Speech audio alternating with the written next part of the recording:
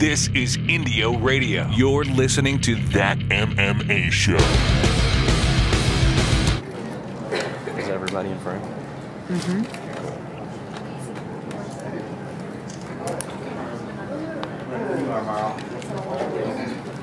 Well, hello everyone, and welcome to the post-fight press conference for Invicta Fighting Championships 5. Another memorable night in women's mixed martial arts is in the books as we crowned not one but actually two champions. We saw the Invicta FC debut of a host of champions or former champions from other organizations, and it is my pleasure at this time to welcome the president of Invicta FC, Shannon Knapp.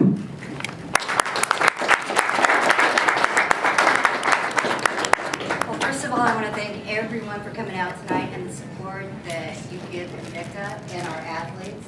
Secondly, and most importantly, I want to thank the athletes. They put on amazing performances every time they step in our cage. Did you guys enjoy the show? Yeah. At this point, you can see we have Marlis Kuhn, Barb Lonchek, Chris Cyborg, and Sarah Kaufman. We're going to open the floor up for questions. So Mike has the microphone. If you want to ask a question, please just get in and say no. Okay?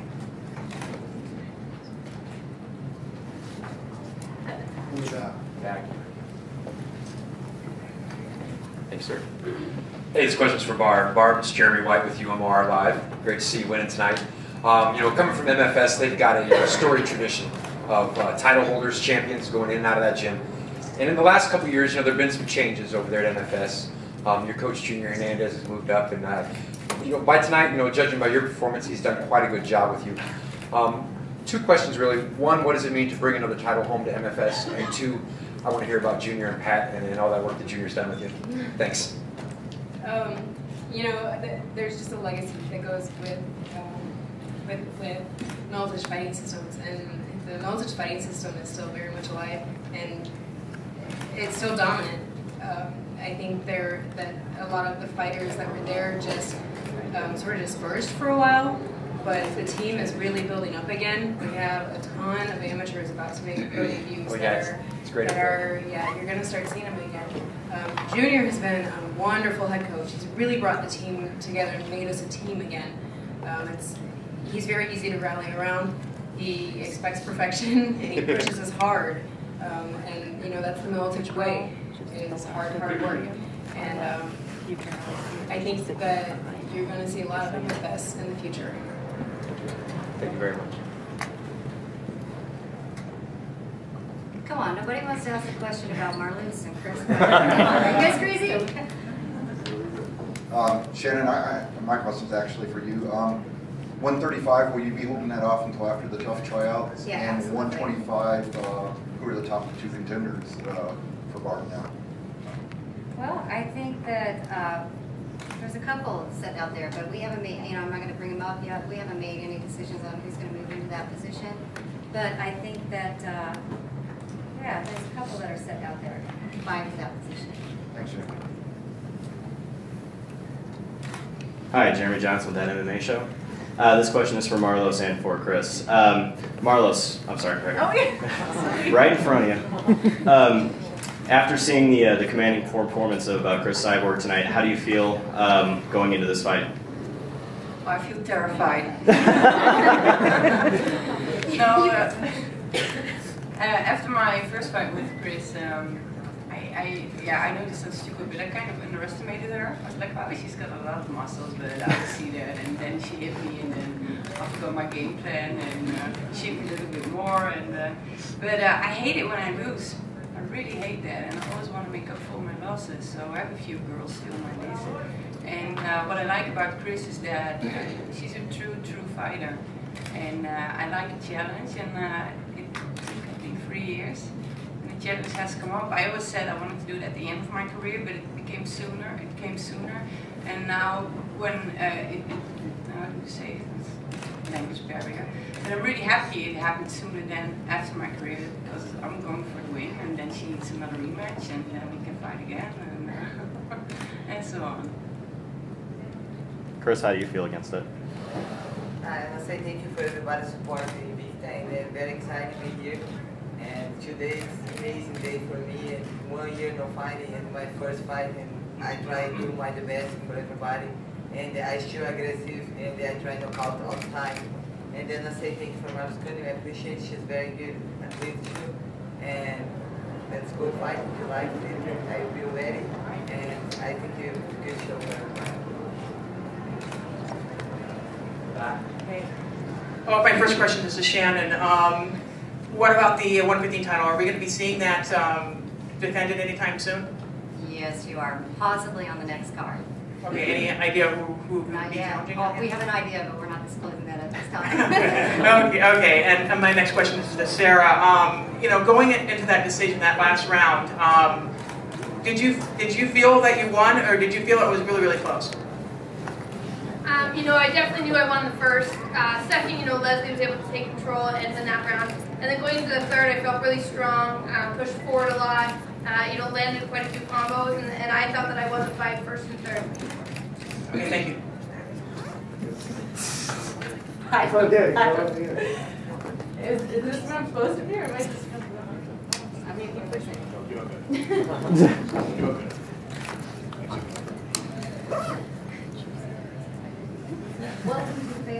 Why? Thank you.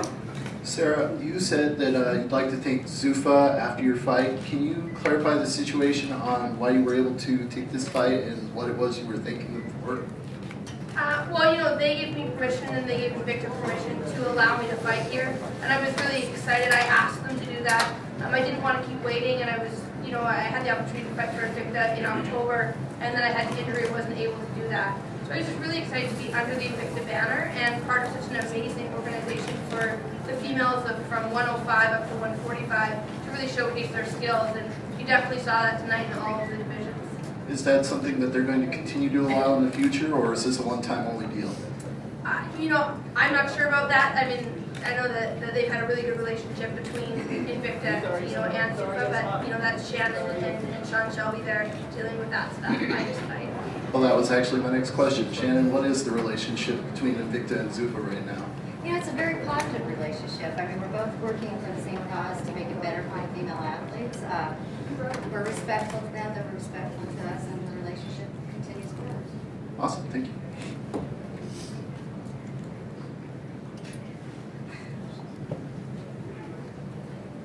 I was hoping Leslie'd show up. Leslie, this is Jeremy White with UMOR Live. First, I want to get your reaction to the crowd's reaction at the end of the fight, and then, of course, your reaction to the decision. I love fighting here. I love the crowd. I really appreciate them. I never am happy to see anybody inside the ring getting booed for any situation. You know, it's nothing I'm ever going to encourage, whether I think I won the fight or whether, you know, whatever. I never want to see my opponent get booed. But I think the crowd was pretty plain about who they think won. They definitely showed it. They were really loud and noisy about it, which isn't anything that I encourage, but that's what I heard. As far as my feelings, I got nothing to say. You know, I should have finished it. You know, I could stay here and I could whine and complain, but I prefer to keep it classy. And I should have finished the fight. It went to the judges, so that's how it went. Leslie, this question's for you. Jeremy with That MMA Show. And so with the commanding performance that you did put on between you and Sarah, do you feel that this puts you on the UFC's radar now? Well, I don't really feel like the UFC could be too proud of putting a fighter out there that won such a decision. Controversial. Controversial, that's the word I was going for. Way to put it, George. It was a controversial decision. I don't really think the UFC can do anything other than have us fight again to settle the score. I mean, that's really the only place that it can get finished, because they're not going to really look too good putting up their person and saying, look, we got the #2 contender, but half the world thinks that she lost to Invicta's fighter. So, does that answer the question? Yes.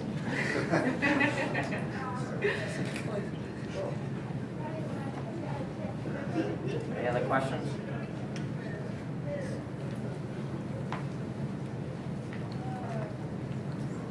Hey Shannon, this is Veronica with Women's MMA Roundup. And can you talk about preliminary pay-per-view buy numbers? No. Okay, how about Okay, I tell you, I learned my lesson a long time ago about that. I figured that's the answer we get. Okay, how I'm about not a repeat offender. how about seems like the stream went a lot better. Didn't hear anything about issues. How do you feel Yeah, about isn't that cool? Isn't that great? Satellite, HD, smooth sailing. Yeah. So everything was really good tonight. We trended on Twitter, so we accomplished a lot of good things. I think the fan response was extremely positive, but how could it not be? I mean, you got to give it all up to the athletes. We just provide a platform. They come in and do everything else, and you're the people that support them and help raise these things.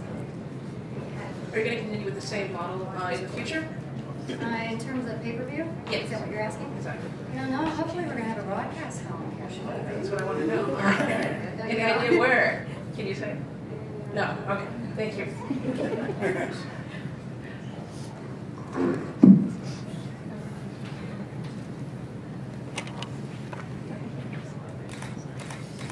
My question is for Chris.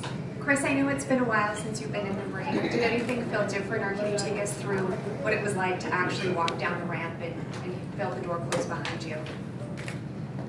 I'm a little bit nervous. I think everybody when we fight is be nervous, but I feel ready. And this fight I have good support, and team support me and all my trainers. And I feel ready, you know, for any situation, stand up or ground. And I'm very excited and happy. And in the other fights I try to do my the best. And I'm blessed, you know.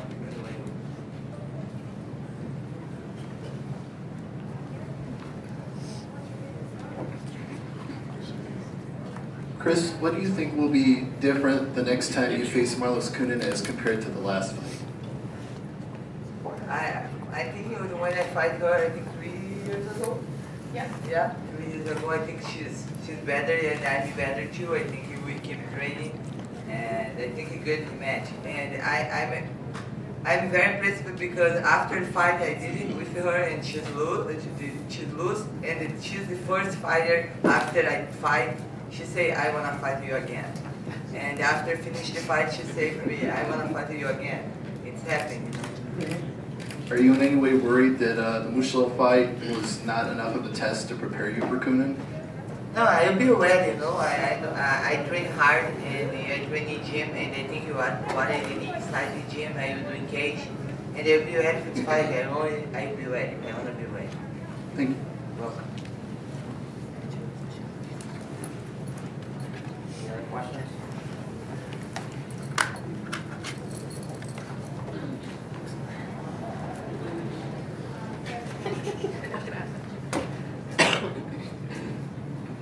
Shannon, I was wondering if you would be interested in Leslie Smith versus Sarah Kaufman too. Yeah. Oh, yeah. That was a great fight. Matter of fact, fight of the night. Yeah. Check out, but yeah, I mean, it's certainly something we can look at in the future. Also, sub of the night. Can anybody guess who? Oh yeah.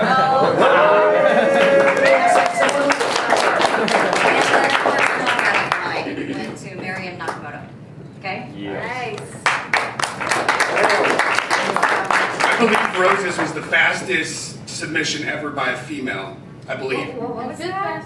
That's right. The fastest submission. Fastest? Fifth fastest submission in MMA history. So you're saying First Invicta's got fastest the female. fastest armbar? That's right. Whoa.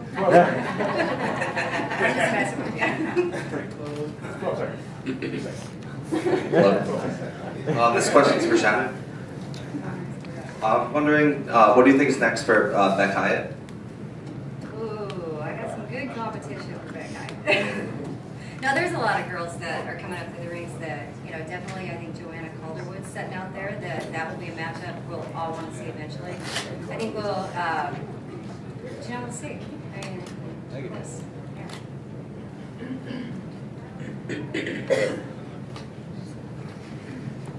Okay, is that it for these athletes? Okay, all right, give us a second. We're going to switch them out and we'll bring up the next. All right.